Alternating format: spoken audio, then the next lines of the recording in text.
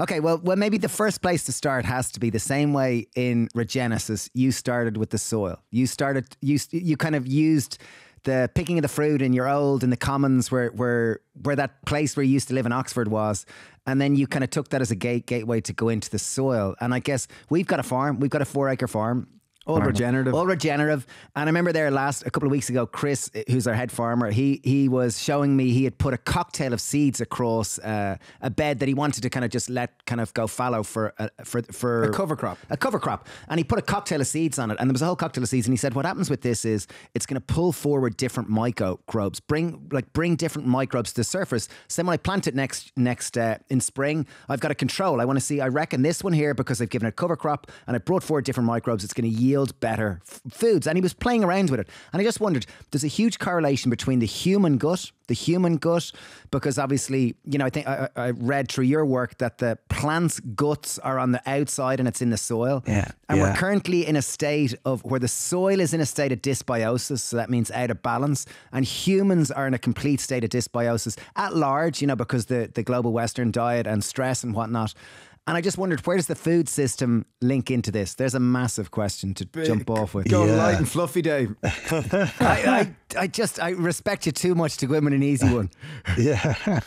Well, I mean, it is. I mean, dysbiosis is the right term. So, it's a term which comes out of medicine. It's about our guts being out of balance, but it's actually so appropriate for the home state of the planet, and particularly for the state of the soil, because as you say, the analogies are really powerful. When a plant root, a baby rootlet, pushes into a lump of soil, it does a series of extraordinary things which we're only just beginning to understand. And the first of them is to start talking. And this is the amazing thing, that plants can talk, and they talk in a very sophisticated chemical language. They release these very complicated chemicals called exudates from the root, whose purpose is to send a signal to the particular microbes they want to talk to. And in any lump of soil, there might be thousands of different species of microbes, most of which are asleep. They stay in a state of dormancy most of the time. And it doesn't want to talk to all of them. There might be pathogens among them. There might be sort of parasites among them, all sorts of microbes it doesn't want to deal with. So instead, it sends a specific signal which only one species can hear. In some cases, only one genotype of a species can hear. That's how precise it is. And that signal is basically saying, wake up. And the particular microbe which receives it said, oh, what, who, me? And at that point, the plant then floods them with sugars. So amazingly, between about 11% and 40% of all the sugars which plants make through photosynthesis, they release through their roots to feed the microbes immediately around the root hair. And those microbes then, using the sugars, multiply very, very quickly. They sort of wake up and they start producing all these baby microbes, budding off and off and off and off, until you form around the root one of the densest microbial communities on Earth. And that, as you say, creates around the root a kind of external gut for the plant. And it has these functions which are uncannily similar to the functions of the human gut. So, for instance, it exchanges the sugars it receives from the plant for nutrients which it extracts from the soil and feeds to the plant. And again, the microbes in our guts, they help to extract nutrients from our food and pass them to us in return for the sugars and other things that we feed them. They create a defensive ring around the root hair, fighting off pathogens, which is again exactly what the microbes in our gut do. And they help to fire up the plant's immune system when it needs that help. And again, exactly the same in the gut. And what makes this really uncanny is that out of the 1,000 or so phyla of bacteria, the major groups of bacteria, there are 4 that dominate in the human gut. And there are 4 that dominate in this zone around the root hair. And they're the same 4. So we've got this sort of spooky comparison between these two systems. Completely different large creatures, plants and humans, for instance, but almost identical relationships with the small creatures. And it seems particularly with creatures which are pre-adapted to cooperate with large ones. So these 4 groups of bacteria, you know, they're specialists in getting along with things a lot bigger than themselves. And so they form symbiotic relationships with them, similar to the relationships that you might get in a coral reef, for instance. And all this is going on under the ground. But of course, we're completely screwing this system over with our terrible treatment of the soil, but also, and you're quite right to make the analogy, you know, with our terrible, disastrous engagement with Earth systems as a whole, and with the stripping out of the resilience of the global food system, which is beginning to look like the global financial system in the approach to 2008, with potentially catastrophic consequences, which we're just not attending to. Yeah, amazing. How fragile is our food system? So we have a cafe and we have about 60 products, all plant-based, that we distribute around Ireland. And I guess we're aware of how small changes, basil fluctuations, like we can get basil in Ireland about 8 months of the year, and we're looking at growing, we use about a quarter ton a week. And during kind of times when there's kind of storms around the Mediterranean, we can't get basil, the price fluctuates, we might struggle to get it. It's tentative, it's delicate, and I just wonder I've heard you talk about it previously, where it's gone to a much more just-in-time production model in terms of how we manage the logistics of our global food system. And I just wonder, how delicate and fragile is it? Because it's something that we take for granted. I can go down to the supermarket and not only is there food there, it's the exact, I can get chickpeas, I can get a particular variety of chickpeas. And COVID was the first time that we saw that you heard these rumours that, well, there's only ever a week's supply in a country. Like, you know, if things go wrong in Ireland or the UK or whatever, we know food in a week, so people started stockpiling food and toilet rolls and whatever. And I guess it's just to open up that conversation about the global food system, and has it gone too efficient and too machine-like and not local and human enough? Well, these are all the right questions, and we take it for granted, don't we? You know, you go to the shops, the shelves are going to be full of stuff. And I don't know about in Ireland, but just recently we've been going to the shops and all the shelves where there's meant to be tomatoes, cucumbers, peppers, aubergines, courgettes, nothing, wow. Just completely empty. And that's okay, exacerbated by Brexit, you know, and the immediate trigger has been cold weather in Spain and Morocco. But what we've seen since the 1970s now is an escalating series of shocks to the global food system. This is well documented in the scientific literature, where the shocks have just been getting worse and worse and worse. And in a healthy system, we're talking about complex systems here. The soil is a complex system. Every ecosystem is, the atmosphere is, the oceans are, the human brain is, human body is, human society, everything important to us in the whole world is a complex system. And they operate according to certain rules. And a healthy system is self-regulating. It's through billions of random interactions. It has these weird self-sustaining, self-regulating properties which keep it within an equilibrium state.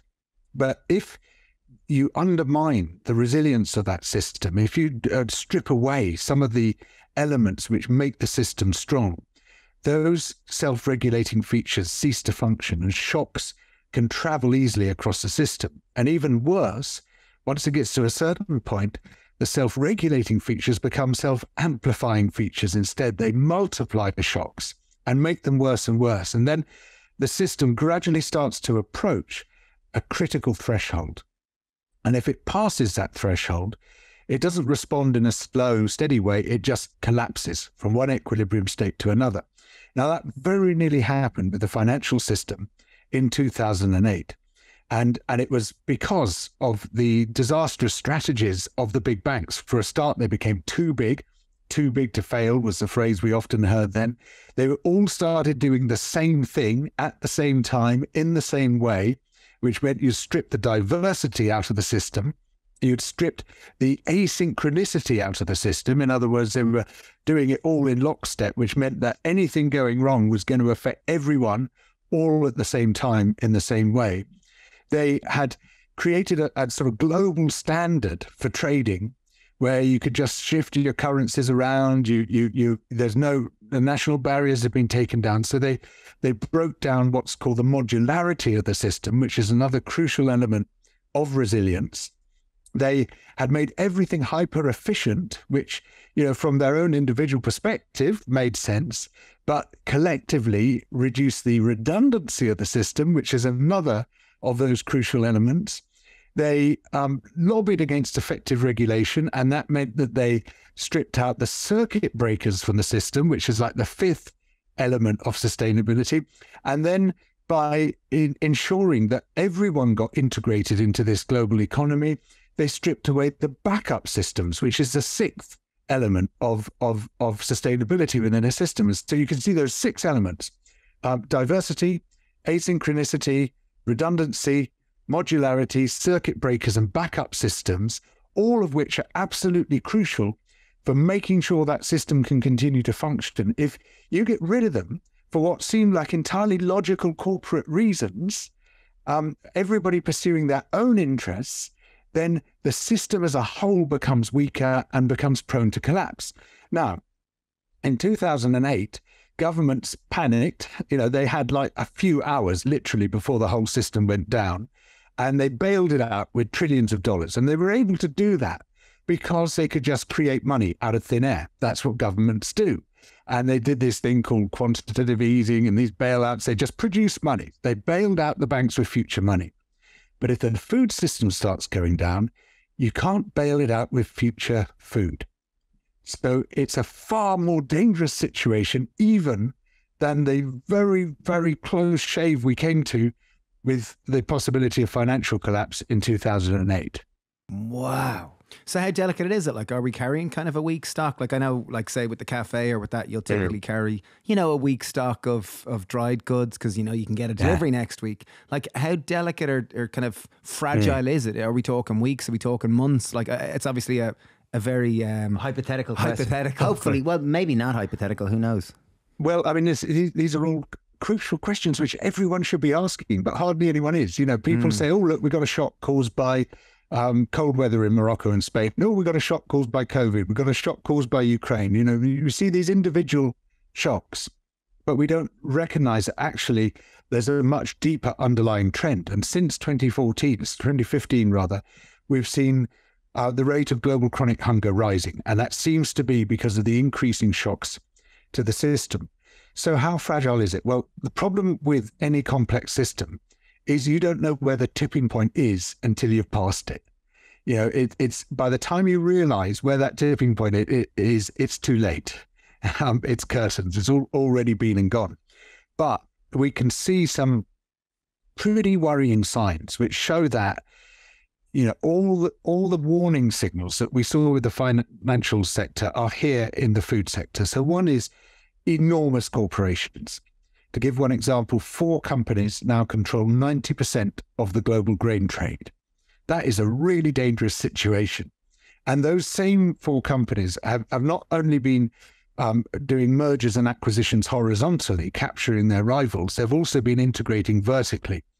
So they're invested in seeds, in farm chemicals, in processing and packing facilities, in wholesaling, in retail. I mean, right the way across the board. Those companies are just swallowing up everyone and trying to sort of control the food system from farm to fork.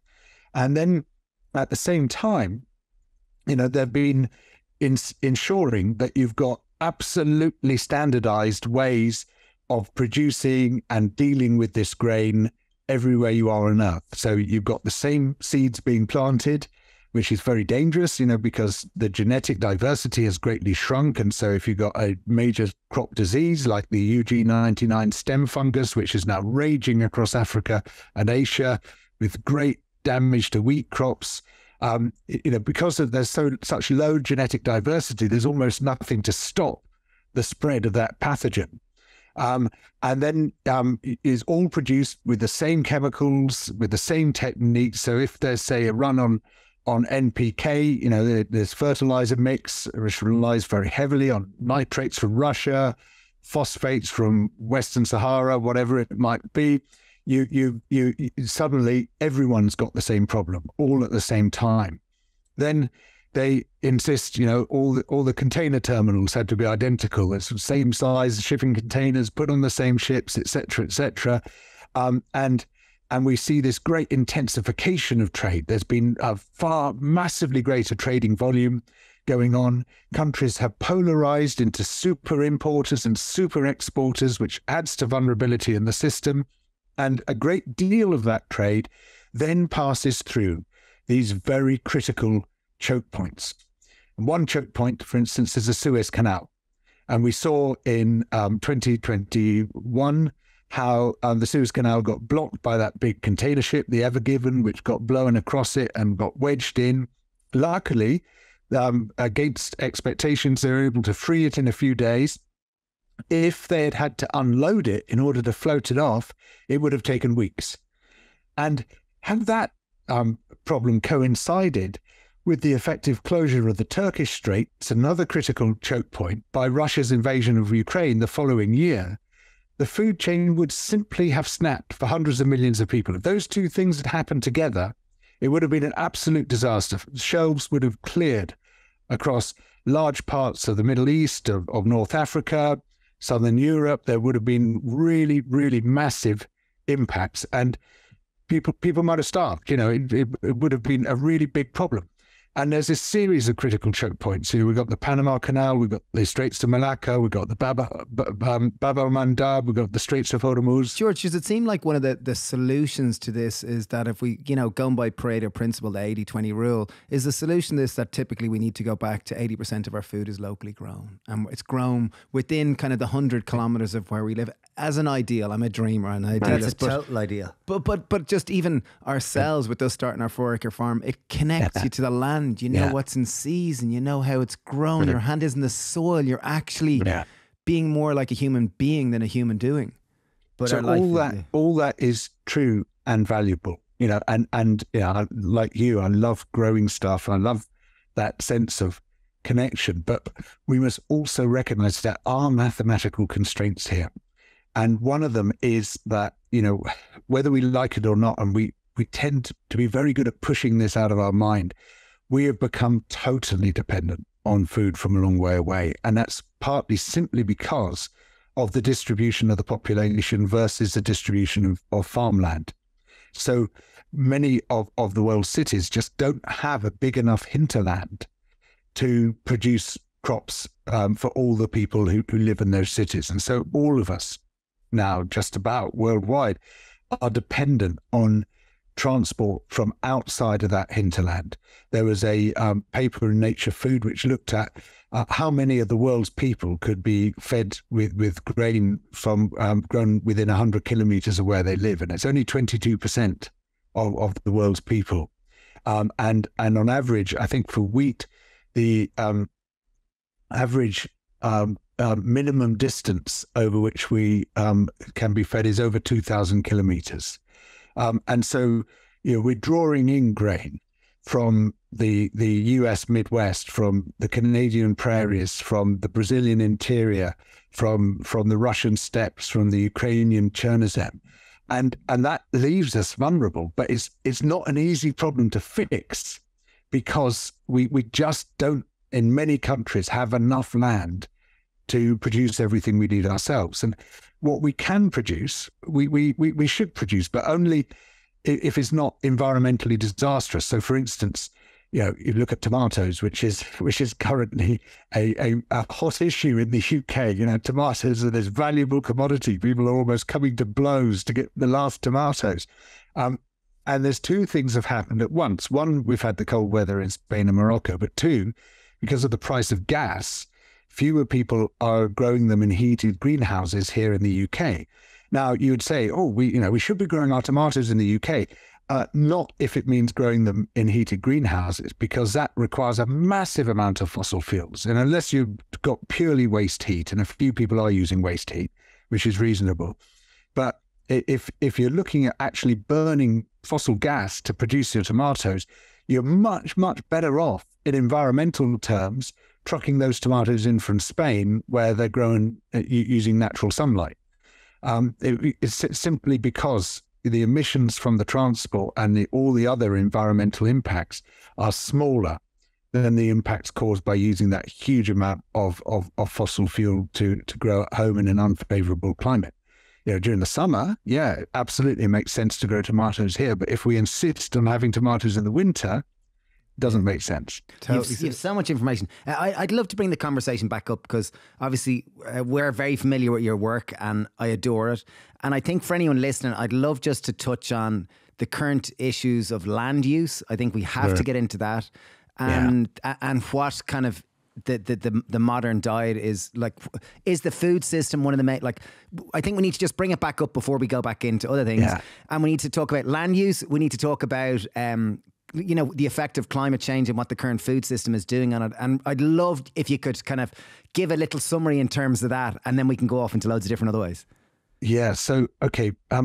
It's something which people find really hard to swallow, but food production is the worst thing we've ever done to the planet. Wow. And obviously, we've got to produce food. You can't argue against producing food, but the way we do it is phenomenally damaging. So food production is the number one cause of deforestation this century, the number one cause of habitat destruction, the number one cause of wildlife loss, the number one cause of species extinction, the number one cause of soil degradation, the number one cause of freshwater use, and by far and away the number one cause of land use, which is critically important. I'll come on to this in a moment. But it's also one of the biggest causes of water pollution. In the UK, for instance, there's more water pollution from farming than any other industry.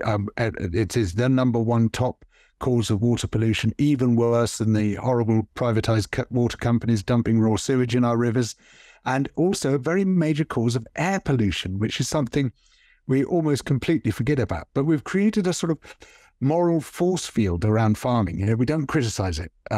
We don't apply the same standards that we would to any other industry because it's so old, it's so deeply rooted in our lives, in our psyches. Yeah, and you can't deny that we need it. But, there's farming and farming. There are some forms of farming which are just much, much more damaging than others. And the most damaging farming is livestock farming, simply because of the enormous resources that it needs. So there's two kinds of livestock farming. We can divide it quite neatly into two. One is the intensive factory farming, right? And everybody hates this. And yet And so just for anyone listening, so livestock, you mean growing animals to eat meat? Yeah. Exactly. That's right. Yeah. And is fish considered as livestock? Well, so that's a whole other issue, but equally horrendous. It is. So industrial fishing is the biggest cause of the destruction of marine ecosystems. So that is horrendous as well. But I'm going to concentrate on talking about the things we grow, including, we do fish in aquaculture, like salmon farming and stuff. That is livestock production. But we're also talking about chickens, pigs, cows, sheep. Those are the principal species that we're using in that sort of order. Chickens most, then pigs, then cows, then sheep. And we're looking at, when it comes to intensive production, packing them into factories, these vast steel barns, which hardly anyone except for the people who work on the farm has ever been in. These are about the most that is like GCHQ or the CIA headquarters or something. You don't the go Bermuda in there. Triangle or Area 41 or whatever it's called. Yeah, you're completely excluded from these places because if we did see where our food was coming from, the chickens or the pigs, for instance, you would stop eating it tomorrow. It's terrible. It's really horrible. I as a teenager, I worked on an intensive pig farm, and every day there were two thoughts went around my head. The first was, this isn't what they told me farming was about. And the second was, why is this legal? If we treated our cats and dogs the same way as we treat pigs and chickens, we would literally be sent to prison. And yet it's completely normal. It's just been totally normalized. We're killing 76 billion animals a year to feed ourselves. So as well as having terrible welfare impacts, this also has terrible environmental impacts because all these animals have to be fed on grain. This is incidentally where the great majority of our animal products come from, is from these huge steel factories. And people don't want to know this. There was a survey in the United States where over 95% of people eat meat. And it found that 47% of people wanted to ban slaughterhouses. We just live in a total state of self-deception about this issue, but also about the environmental impacts. And is the majority, the majority of meat comes from slaughterhouses? Probably 80% of meat comes from factory farms. Sorry. Yeah, the great majority comes from factory farms, and it all passes through slaughterhouses. So it's just this sort of total self-deception, and we don't want to know. We still sort of old MacDonald, there's two absolutely catastrophic sort of forces of deception bearing upon them. One of them is old MacDonald had a farm, and the other one is Ronald MacDonald. So any McDonald's, you don't want to go there. But this sort of all is propaganda, which is centuries old about what livestock farming is about, and it's just bullshit. So anyway, you've got a huge amount of grain being grown in places like Brazil, where soya farming is just trashing the Cerrado ecosystem, trashing the Gran Chaco in Argentina and Paraguay, trashing the southern Amazonian rainforest on a horrendous scale, almost entirely to produce feed for animals. That's then transported to countries like our own, UK and Ireland, and then it's passed through those thousands and thousands of animals packed into these great big steel sheds. Now, a lot of the nutrients in that feed is then pooped out in their manure. And that manure has to go somewhere. And it's low value, high volume. So it's going to go somewhere locally. You can't afford to truck it across the country to where arable farmers might want it. So people spread it on the land and they call it fertilizing. But actually, there's far too much because of the number of animals. There's far too much for the land to absorb. The soil and the plants in it can't make use of those nutrients. So a huge portion of it runs off, goes into the nearest river, kills the river. River flows into the sea, you get dead zones at sea. So it's got these massive knock-on impacts, which we're just not thinking about. So that's intensive farming, and that's bad enough. So people say, well, I don't want to buy the products of factory farming. That's horrible. I hate factory farming. I like the kind of farming where you've got cows grazing in the meadow or sheep grazing on the hills. Organic local beef. I only eat organic grass-fed beef. Pasture-fed, grass-fed, that's right. This is the worst of all farm products. You cannot eat a worse product than organic pasture-fed beef or lamb. And that is because of the enormous amount of a crucial resource which is required to produce that, which is called land. Now, this should be one of the top of our environmental concerns. It should be right at the top. The amount of land we use is absolutely critical to our engagement with the living world. And yet the only context in which we think about land use is when it comes to urban sprawl, right? And we should be exercised about urban sprawl. Urban sprawl is a pox on the planet. It's really bad. It's bad for cities. It's bad for the countryside.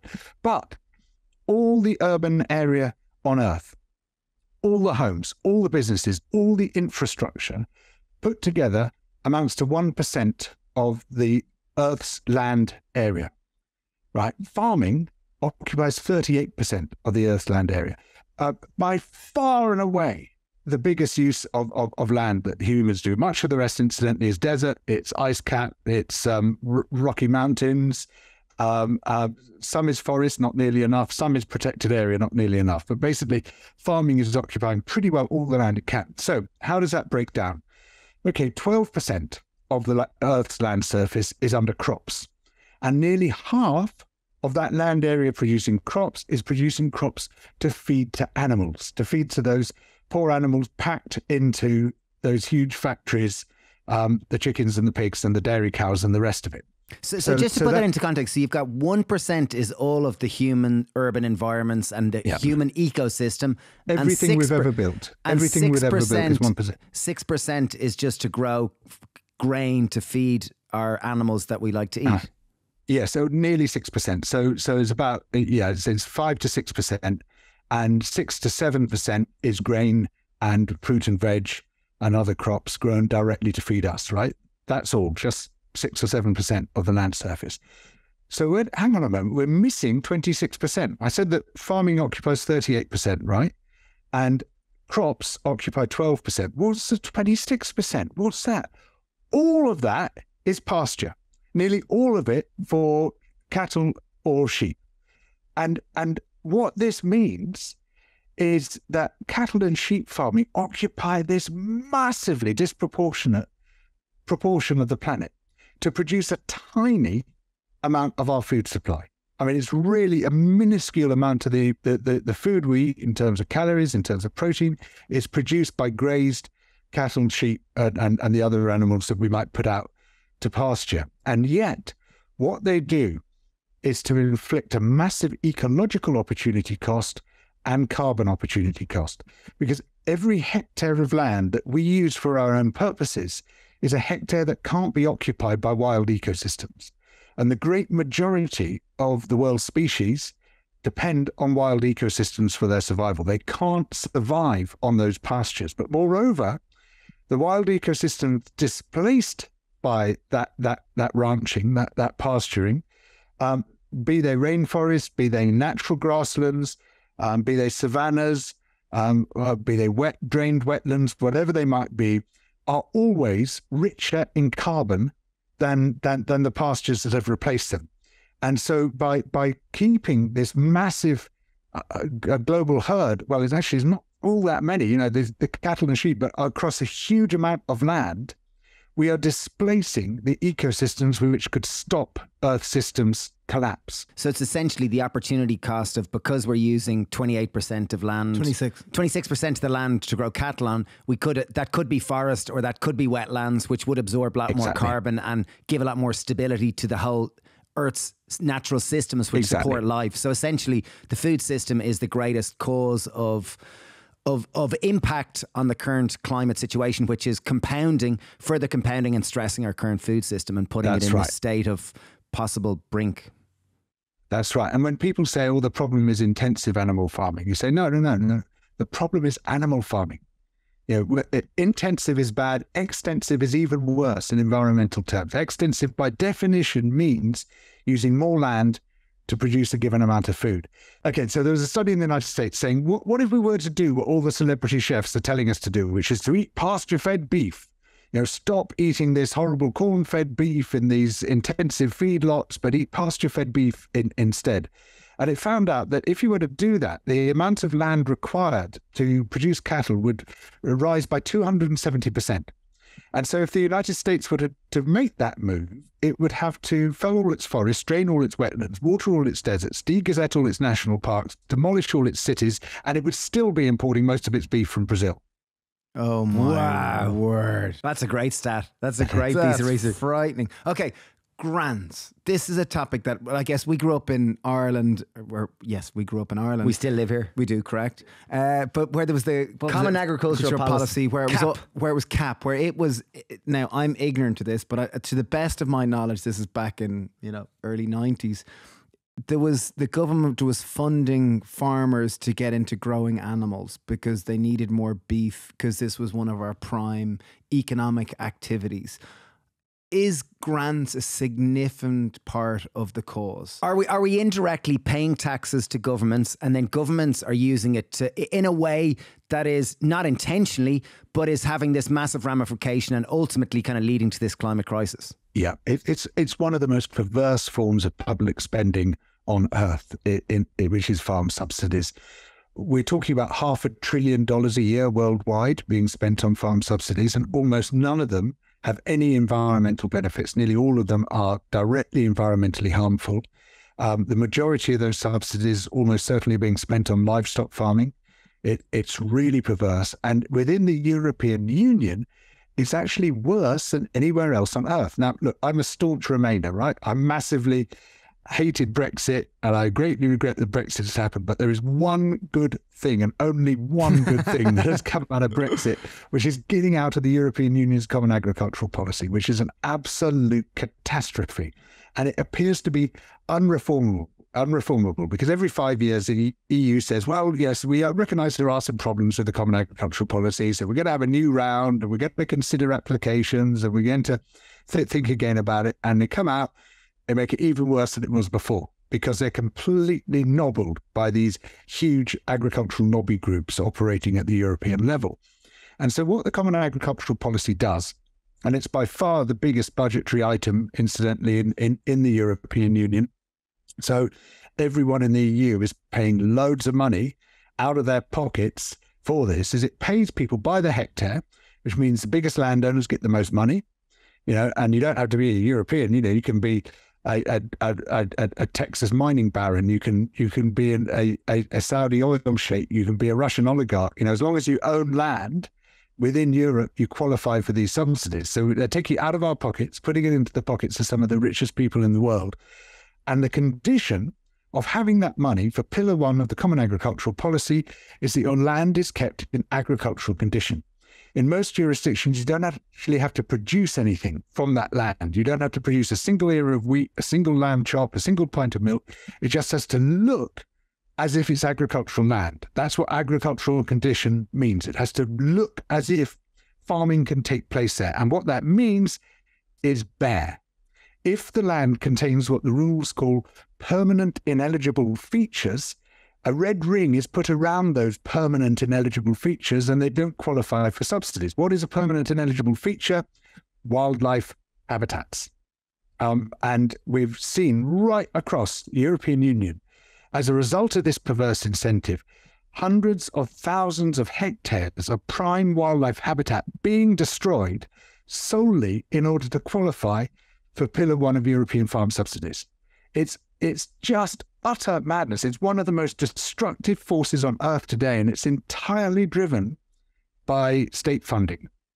And it's the same in terms of like how I understand it as like we grow vegetables, but I don't think there's that much grants for vegetable growers. It seems like most of the grants, certainly in Ireland, go towards dairy production or meat production, which, as you've kind of said, the livestock production is one of the biggest causes of the current climate situation. And also a huge contributor to human health issues. Ill health issues. Yeah, totally. Yeah. So you're not going to get anything for your 4 hectares because it's paid by the hectare. I mean, it would not be worth your while to fill in the forms. You'd be spending more of your time and money filling in the forms than any tiny amount of money you got from farm subsidies for 4 hectares. But if you had 400 hectares... Ours is 4 acres. Oh, 4 acres, sorry. Well, even less. Smaller. But if you had 400 acres or 4,000 acres, then it's really worthwhile. And of course, on the whole, the biggest farmers are the ones who've got livestock because they're very extensive, and they'll occupy huge areas of mountain, hillside, uplands, and that's where it's really lucrative to be farming subsidies. Now, I don't know about in Ireland, but here in Britain, in the UK, we get endless programs on the telly, BBC particularly, showing sort of, these rugged sheep farmers herding their sheep around. I mean, if BBC were any keener on sheep, it would be illegal, right? But and what they never show you in these programs is how these people actually make their money. They take their sheep to market. Oh, I've got a good price on this one. Oh, yes, that's great. Oh, yes, no, I like the body of this one, so I'll give you a good price. All of that is loss making. Every sheep you sell loses you £13 on average. And you make a loss. And the average English hill farm makes minus £16,600 a year, right? The economic activity is subsidy harvesting. And it's because you've got this large area of land which you're keeping in agricultural condition because you've got sheep grazing it to make sure that no saplings come up, no scrub happens, no wildlife can recover there. You get paid by the hectare for that land. So the actual business of the farm is sitting at the computer filling out subsidy forms, but somehow that hasn't caught on as a romantic activity. Wow, it's frightening when you look beneath the veil. I think it's human activity. We've become quite perverse in so many different ways.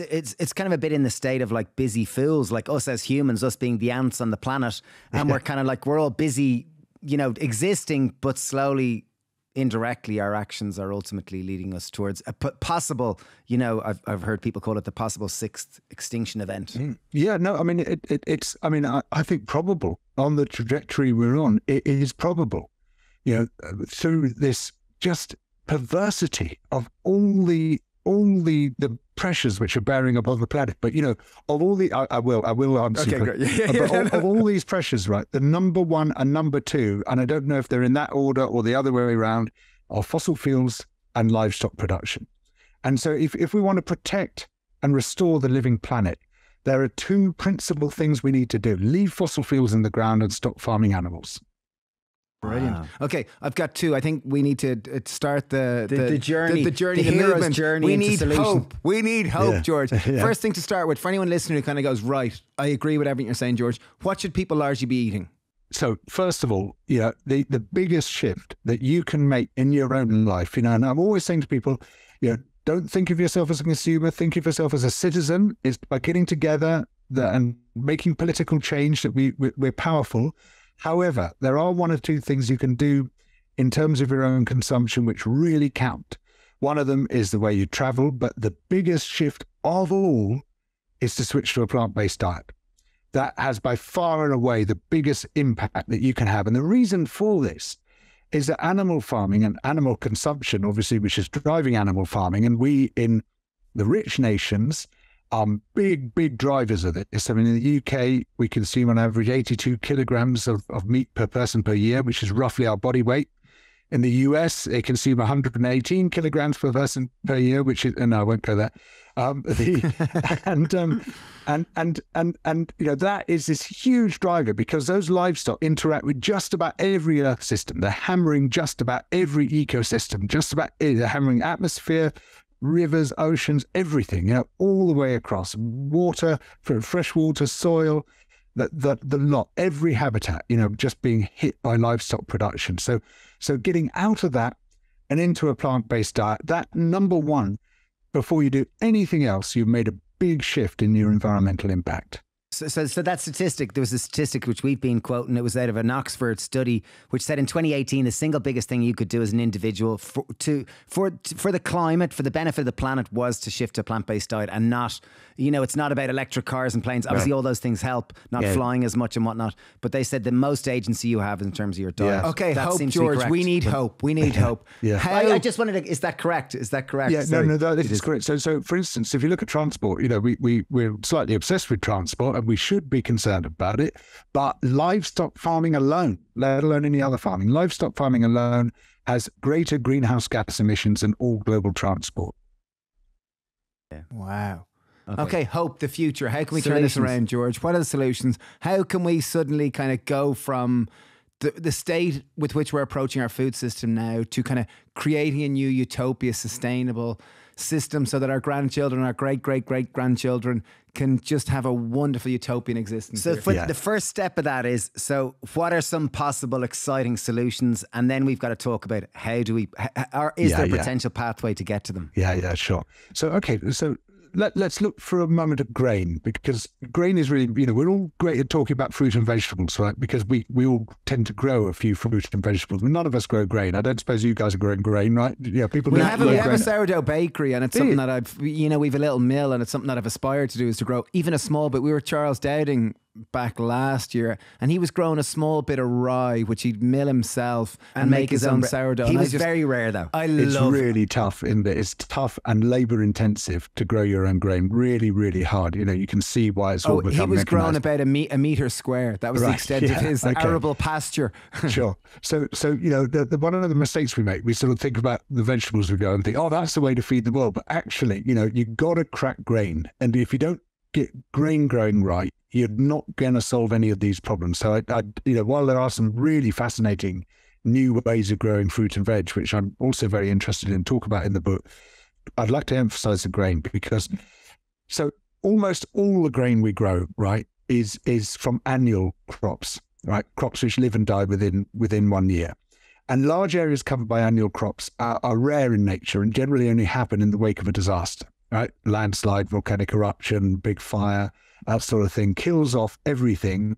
That creates bare ground, and that's what annual plants like to colonize, and they colonize it very rapidly. They're specialists in colonizing bare ground. And then the perennial, the long-lived plants come in and drown them out, and it sort of closes up again. So in order to grow our annual crops, we have to create a disaster every year. Right? We have to clear the land. We have to kill everything that's living there, either by spraying it or by ploughing it. And then we have to keep killing.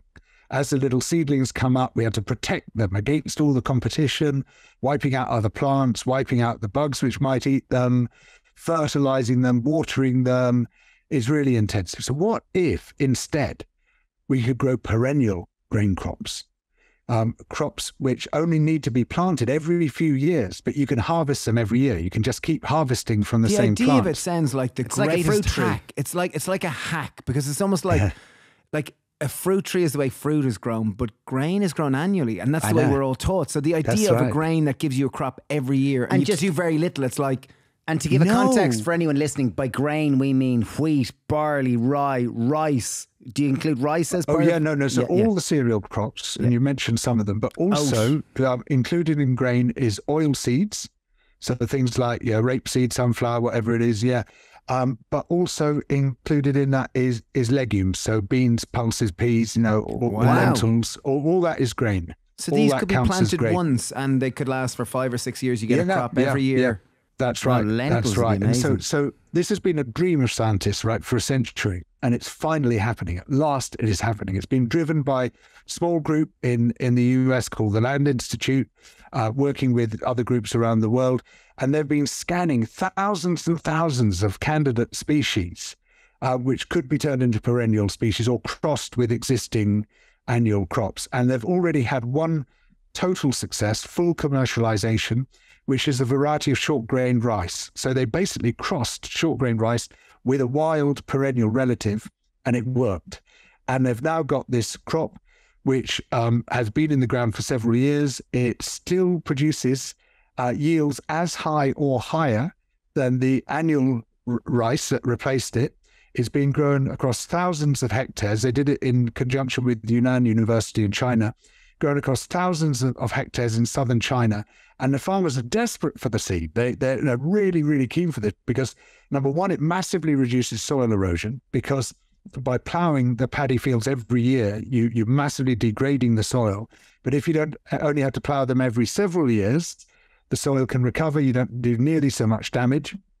It massively reduces the costs of farming because you're not using as much water, as much pesticide, as much herbicide, as much fertilizer, all these damaging inputs, but also they're really short of labor in rural China because the young people have gone to the cities, and it means much less labor. You're not having to plant every year.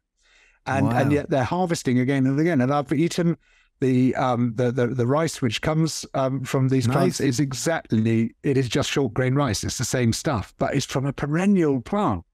Wow. And now they've got a whole load of other plants like this in the pipeline. It's really exciting. So this is kind of like high-tech kind of sophistication, kind of cross-breeding, allowing kind of a perennial wild grass to be mixed with kind of an edible varietal annual. Yeah. And it's and the breakthroughs, it hasn't been all that fancy, the technology required.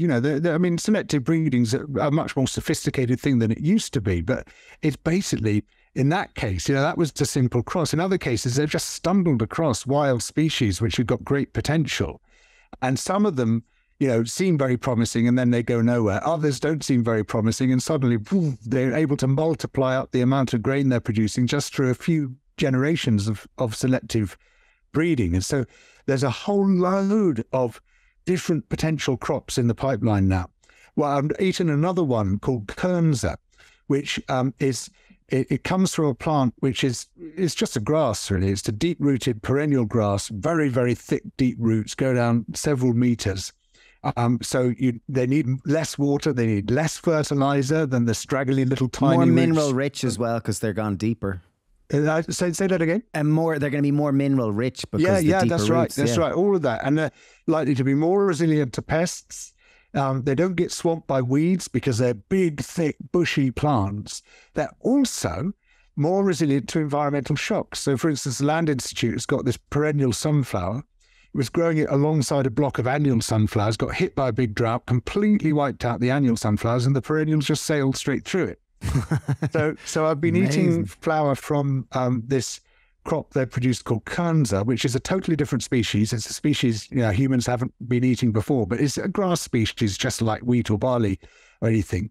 And it produces this fantastic flour. It's rich and nutty tasting. It's a really lovely flour. And I've made bread with it. I've made wraps with it. I've made digestive biscuits with it. I've made savory crackers with it. And they're all just lovely. I mean, it's got such a good flavor. The yields are still quite low, so they're doing some work on that to raise the yields. But as a product, it couldn't be better.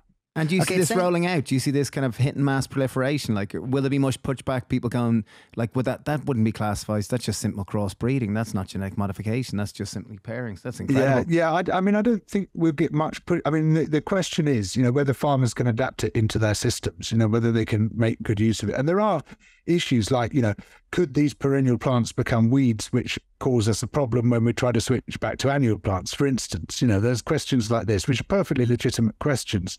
So there's some issues that need to be resolved. With the rice, there don't seem to be any problems. It's just like, it just fits straight into the farming system. Might not be the same for all crops, but, there's just more work needs doing on them. Incredible. It's an amazing one. And so we're very keen fermenters. We have been for a long time with a sourdough bakery, and we make huge batches of kimchi and sauerkraut and whatnot. And we roast coffee. And we roast coffee and Stevens into chocolate. So lots of kind of fermented products. And I know a solution which you are a big believer in is precision fermentation, which people go, fermentation? Well, how is precision fermentation could potentially feed the world? How could you tell us about that? So for 12,000 years or so, we've been concentrating on selecting and breeding and growing multicellular organisms, right? Plants and animals. And we've pretty well pushed them to the absolute limit. When it comes to chickens, we push them way beyond the limit, into just appalling welfare, health issues. But we've scarcely begun to explore the potential of microbes. And microbes are incredible. I mean, they need just so much less than plants and animals need in order to grow them. When you say microbes, because obviously you think of mammals, okay, chickens, got it, meat, vegetables, got it. But microbes, it's a harder thing for people to get their head around. Like, we can't see a microbe. No. A microbe is nothing. It's in the air. Like it's... Yeah. And we're scared of microbes too, because some microbes are germs. Yeah, sure, some fish are poisonous to eat, but that doesn't mean that all fish are poisonous. It's a very, very small proportion of germs out of millions of microbial species, and a huge amount of them have food potential. So you've been using certain microbes, principally yeast. With kimchi, I think you're using bacteria, aren't you? With sourdough, I think you're using bacteria to some extent as well. And you're using it in a really interesting way, but it's sort of traditional fermentation, whereas precision fermentation is really about homing in on a particular microbe and multiplying that deliberately as a sort of end in itself. You're not using it to turn wheat into bread, to turn flour into bread. You're using it to make more of itself. And it turns out to be super efficient as a way of creating protein-rich, fat-rich foods. So there was one study showing that if you were to make a protein from bacteria feeding on methanol, and there's some bacteria which can just eat methanol, there's others which can just eat hydrogen, you would need 1,700 times less land than the most effective way of making protein currently, which is growing soya. And that means you need 132,000 times less land than you do for making beef. Depending on the energy technologies you're using, including the energy required, you could grow all the world's protein in an area the size of Greater London. Yeah, the average Irish county, you probably produce all the world's protein. And I'm not suggesting we do it like that. It should be distributed. There's all sorts of reasons for having a broken up system, but it's got enormous potential to save land, to save water, to save fertilizer. But it's kind of takes a huge shift in people's heads because they go, precision fermentation. Does that mean that I just get into the supermarket and I buy a tub of microbes and I just eat protein-rich microbes? Or what does this look like? Is this the same as we use textured vegetable protein or soya protein or things like this? So I mean, no more than we go into the supermarket and buy a live pig, right, and take it home to butcher it. These microbes, just like your pig or your chicken, are the starting point of the products which you might want at the end, and they've got a far greater potential to replace animal products than plants have. And the problem with plant proteins is that there are low concentrations in the plant. They're very different to animal proteins, and they're tangled up with all these plant secondary metabolites, which are generally very strong tasting. So you need a lot of processing to turn plants into animal-like things. You need far less processing to turn microbes into animal-like products. And so there's enormous potential for replacing dairy, for replacing meat, for replacing fish, for replacing eggs, just making much, much better substitutes than you can make out of plants. But I think we'll quickly start going beyond that and start saying, well, actually, there's all sorts of other things you can do with that, which we can't even imagine at the moment, any more than the first farmers to capture a wild cow were thinking about camembert. And then is this efficient? Will this be economical? Like, will it end up being kind of affordable for people? Even I was saying to Steve yesterday, I was saying this precision fermentation thing, it's incredible. Like, how do we get into like this? Is like the Wild West. Like people, like we're in the food industry, but I'd never heard of this before. And I'm like, do we just start like a chamber and start breeding certain microbes? Like, I have no idea how it works. Like as someone in the food game. Well, so basically, let the pioneers sort it out and make their mistakes and lose, some of them will lose money, some of them will succeed. It's as always at the beginning. And before the small guys can start using it, you need the big money to fail and then succeed. And some of them are now succeeding. Some of them are doing fine and some of them aren't. That's always going to be the case with any new technology. But once they've cracked it, the cost then comes rocketing down. And very quickly, it'll start to undercut animal products because you just need far less of everything. You need far less land, far less water, far less fertilizer, far less everything to produce these products. And it's basically modular. It's like digital production. So, you're going to have that S curve, where it sort of bumps along the bottom and then slowly rises till it reaches about 10% uptake and then it goes straight up to universal uptake, just like with phones, just like with light bulbs, just like with fridges, all the major technologies we've adopted, that's what's happened. Wow. Microbe farming. It's such a thing to get your head around. It's amazing. Okay. So there's possible. Okay. So we've got annual crops and we've got perennial crops. Perennial crops and we've got microbial farming. They're both two incredible, interesting things. And how, I guess the biggest thing is, and this was a conversation which we had on the farm on Saturday. We were planting trees around the outside of the farm. And there's a lovely Frenchman, Matteo, and he was chatting to us and he was saying, and he's got a number of kids, and he was saying, well, there's lots of young people now in France and they're not having kids because they have a despair about the future.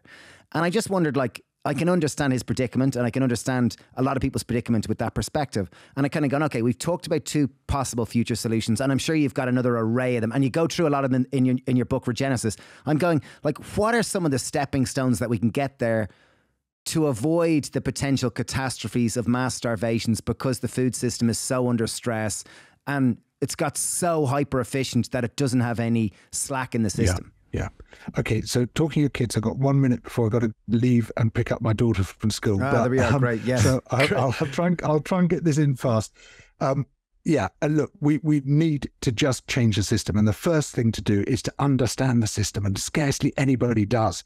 People just aren't bothering to get to grips with complex systems and how they operate. And we've got to understand it in the same way that we've now begun to understand the financial system and where that went wrong. We're seeing the food system go wrong in the same way. And this is where it's so important that we are citizens, not just consumers, that we actually step forward and get together, mobilize together, put pressure on governments and say, this food system is crocked. If you don't act on it now, it's going to go down and it's going to take us all with it.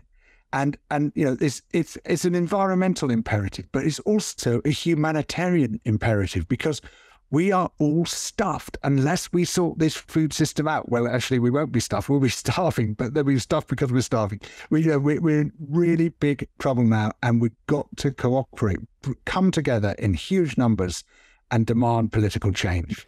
In terms of coming together, I'm in Exeter on April the 13th. Do you want to have lunch? Oh, it sounds great.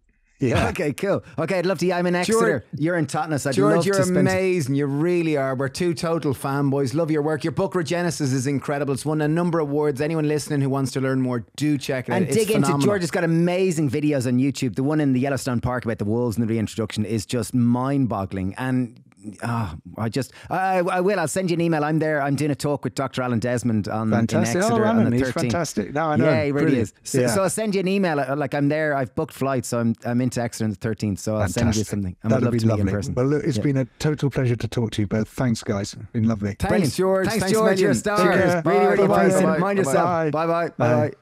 As someone who's worked in the food industry for almost 20 years now, it's rare you meet someone that can tread so many different aspects together so coherently that my brain feels partly scrambled because I've just been exposed to so much information, but at the same time I feel inspired, I feel ignite, I feel like he threads so many pieces together of the puzzle, as in the planetary situation, the food system, linking it to the way the financial system was in 2008, and just really back down to plausible solutions of go eat more plant-based or eat exclusively plant-based if you can, because as he said, in terms of land use, animal agriculture, livestock, whether intensive or pasture, is the number one or two cause of climate crisis in the current climate situation. So in terms of healing the food system, I guess the number one agency we have is eating more plant-based foods. I love the topic of rather than being a consumer, be a citizen. Yeah, and I'm fascinated with precision fermentation. I don't know how to learn more about that, but perennial crops. Yeah, do check out George. His latest book is Regenesis,